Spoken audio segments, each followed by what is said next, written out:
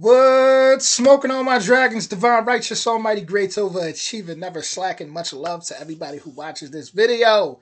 Today we taking it to Germany. Shout out to Germany. I actually had a friend in was it Hamburg? Hamburg. Yep. And she would tell me a lot of interesting things about Hamburg. So I think that's like northern Germany or something like that. So I'm excited to hop into this, top 10 places to visit in Germany, 4K travel guide, and really just see what they got, see what the scenery looking like. With that being said, original link will be in the description. Let's get to it. What's up, guys? My name is Ryan Shirley, and I want to show you some of my favorite places in the enchanting country of Germany. So here's my Germany top 10.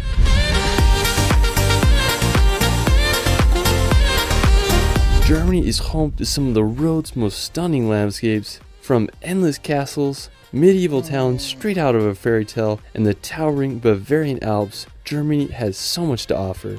It's crazy because one of those castles in the beginning, I seen that image on like Pinterest and reposted it before. Actually, I think when I hit like maybe 10,000 subscribers, I might have took that same castle right there and posted it, like, because shout out to my subscribers, we hit 10K, because I love castles. So wow, that beautiful. I didn't know it was actually from Germany. And whew, Germany, I'm already loving you. Let's start this video off in the magical village of Rothenburg. Now, when you go to Rothenburg, you'll feel like you're walking in a fantasy movie. It's one of the most preserved medieval old towns in all of Europe. During the Middle Ages, Rothenburg thrived as it was located at the crossroads of European trade routes. At the beginning of the 15th century, it rose to becoming the second largest city in all of Germany, but during the 17th century, Rothenburg faced adversities such as the 30-Year War and the bubonic plague. Without much resources, Rothenburg's growth was halted, which aided in keeping the town preserved in its medieval state. Today, Rothenburg maintains its medieval charm, and it's been the inspiration for sets of Disney movies such as Pinocchio. If you go, you can check out the famous Cloning Corner, or I could see it. I could see it. Pinocchio. Witness the beautiful Christmas markets. I mean, just hard to beat the allure of this German village. It's so interesting to me though that because I'm pretty sure Pinocchio was based in like Italy.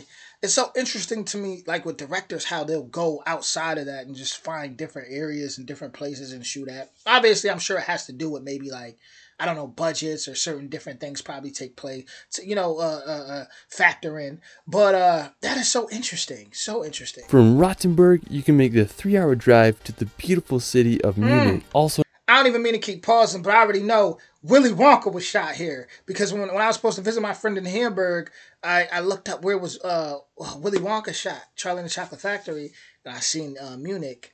Woo! Known as Bavaria's capital, Munich is located in the south of Germany, about 50 kilometers from the Alps. During World War II, Munich was heavily bombed by over 70 air raids, but today the city is restored to its former beauty. One of the most popular spots is the Marienplatz, Central Square. You'll find the new town hall with its stunning clock tower and historical figurines. After exploring Munich, we're going to head to the Alps to visit Berchtesgaden.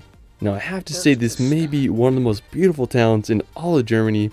It's just a 2 hours drive from Munich, and it's nestled in the Bavarian Alps. One of my favorite features of the town is the Watzmann Mountain. It has these uniquely shaped peaks that tower over the town. It almost looks like someone took a bite out of it. There's so many beautiful churches around Berchtesgaden to explore, such as the Maria Gern Church, which offers a perfect view of the Watzmann Peaks. Just south of the town is where Hitler's former Eagle's Nest retreat is located. It's now a restaurant with unbelievable views. The area is full of stunning alpine lakes such as Hintersee, which offers just incredible views. You could also visit the Berchtesgaden National Park and explore all its hidden treasures. I mean, the whole area is just pure paradise. Now, after, we're going to visit Lake Constance. Now, it's this massive lake that's not only in Germany, but also borders Austria and Switzerland. I remember I was hiking in the mountains of Appenzell, Switzerland, and I can see the lake from where I was at. I mean, it's just huge. Now, it's the second largest lake in all of Europe by volume. Now, one scenic place on the lake is this town called Lindau. Now, what makes it so unique is that it's this island. Now, it was first mentioned by a monk in the 9th century,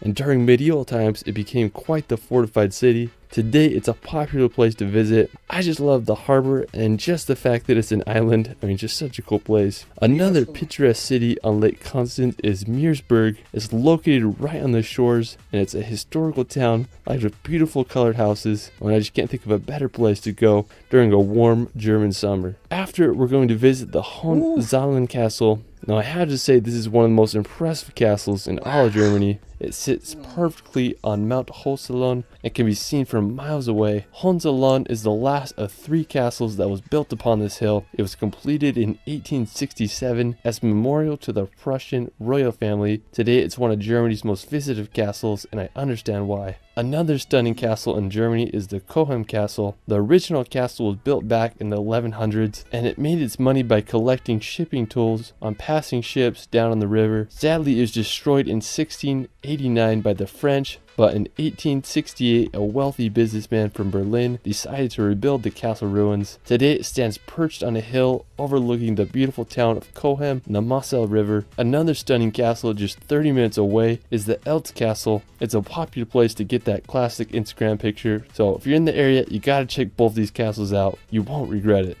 I ain't gonna lie, I go to Germany, I'm going straight to the castles. Straight to the castles. After, we're going to visit the capital city of Berlin. Now today, Berlin is a thriving capital with a population of over 3.6 million people. It's an incredible city with a complicated history. Now, Berlin was first documented in the 13th century. During World War II, it was the headquarters of Hitler's Third Reich and became the most heavily bombed city in history. After the war, Berlin was divided into the East and West Berlin. With the end of the Cold War, East and West Berlin were finally reunited in 1990. So one of my favorite spots is the Brandenburg Gate. It's this 18th century neoclassical monument that is Germany's national symbol of unity and peace. You can also check out the Berlin Wall Memorial to see remnants of the historical wall. After Berlin, we're going to head over to Hamburg. Germany's history is so rich. One thing about the German people is I feel like they've been through so much. You know, a lot of people have been through so much, but it's almost like I find remnants, if I pronounce that correctly, of their culture everywhere. I kid you not. I kid you not. Located in northern Germany on the Elbe River, Hamburg is the second largest city in Germany after Berlin. Thanks to its access to the North Sea, Hamburg grew as the port city throughout the ages. Today it is Europe's 3rd largest port. I just love all the canals that run through the city. Hamburg is home to 2,500 bridges, making it the city with the highest number of bridges in Europe. It reminds me of a modern-day Venice. A really impressive spot in the city is the Speicherstadt. It's the largest warehouse district in the world. Now, another beautiful spot in the city is the Auster Lakes. It's a set of 2 artificial lakes that are often full of sailboats during the summertime. Now, after Hamburg, we're going to head over to Frankfurt. Located in west central Germany, Frankfurt is one of Europe's major financial hubs, and it's home to the European Central Bank. It's full of beautiful skyscrapers and kind of reminds me of American cities. Aside from its skyscrapers and financial district, Frankfurt is a beautiful historical town. One of the most popular places is Romerberg. It's a beautiful town square lined with colorful timber houses that will get your German vibes going. From Frankfurt, you can make the 3-hour drive to the Black Forest, now located right on the border of France. The Black Forest is a giant region famous for its dense vegetation, picturesque villages, and it's often associated with the Brothers Grimm fairy tales. Whenever I think of Germany, I just think of the Black Forest with its cuckoo clocks and just beautiful German towns. I mean, I can't think of a better place to road trip and experience the beauty of southern Germany. I mean, just such a cool region. After, we're going to head to the beautiful town of Füssen. Now, located right at the foot of the Bavarian Alps, Füssen is a 700-year-old medieval city full of old world charm. Its streets are lined with cobblestones, and you feel like you're walking back in time as you explore it. I just love all the classical German houses, and I think it's so cool how the milky blue River Lech runs right next to the town. The crowning feature of that river looks so satisfying. Like, look how blue it is. Wow.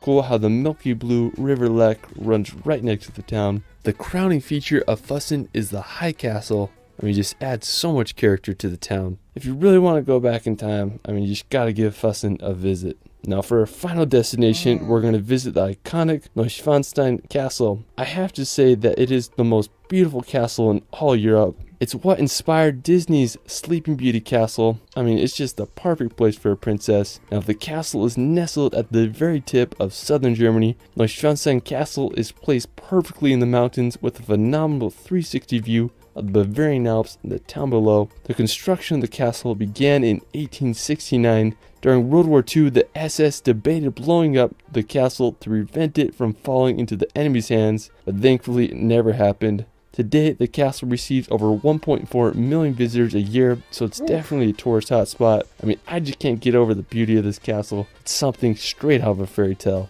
Well, that is it for my Germany top 10. I mean, there's just so many beautiful places that I couldn't cover, so I'll have to do a part 2. Let me know where your favorite place is in Germany in the comments below. I also started a relaxation channel where I post hour-long films with calming music to bring some peace and nature in your life. I did one on Germany you might like. You can find me on TikTok and Instagram at shirley.films. It's Ryan, and we will see you later. Much love, Ryan. I'm going to have to go check out his meditation.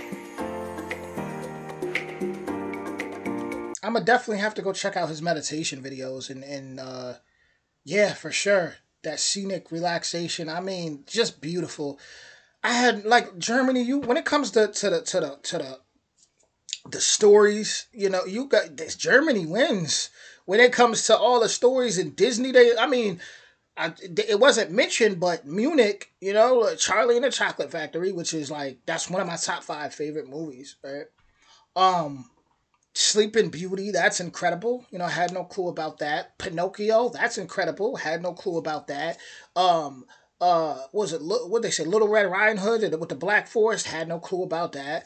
Like, whoa, Germany. And then it's like, I just did a reaction to, you know, Romanian history, and you know, there's places that's just straight up set up like Germany because a lot of Germans went over there. So it's like Germans, like, their culture has influenced the world in many ways. Wow, wow, that was beautiful. I love that video. I really do. I love the everything about it. Like, I felt like if I was to go to Germany, I don't know. Like, I know I said I would start with the castles, but to be honest, I wouldn't know where to start. I would probably start with the Willy Wonka, Charlie and the Chocolate Factory. I would want to go to those locations and really see those locations, how they look now. Which is crazy because in a 19, would it come out like 1975 or something like that, but maybe sometime around in mid 70s. But the actor who played Charlie in that movie, he's actually from upstate New York, just like me. He still lives there to this day. I think he actually owns a farm. But I would love to just go there and look at the different locations and kind of compare from then to now. Even with Pinocchio, you know. But the first stop would definitely be in Munich. I know Hamburg. I think Hamburg is more like I think would be more so like a party vibe from how my friend had explained it to me, right? But from there, from Munich, I would definitely want to go see those castles. Those castles are lovely, just absolutely lovely. The way they're built and just, man, how could you not love that, right? I know in Germany they're probably so used to it though. It's, you know, they're like, oh, you know, it's like over here with us, you know, with places in New York City like Empire State Building and all that. Like, it's still a cool sight to see sometime, but it's like, all right, you know. But so I know over there they're probably like, oh, that's, you know, they grew up with that. But if somebody like me who not from there, who never seen things like that, yeah, that is incredible and just jaw dropping to me. Absolutely incredible. Absolutely incredible. But man, I'd be mind blown by these videos, guys. I love it. But with that being said, that was top 10 places to visit in Germany. And yes, I was very impressed. Much love. If you want more videos like this, don't hesitate to hit that like, that subscribe, and that notification bell. And with that being said, I will see all you soon. Much love and prosperity into everybody who watches this video's lives. I hope everything that you're working on continues to manifest and just love comes into your life. Much love.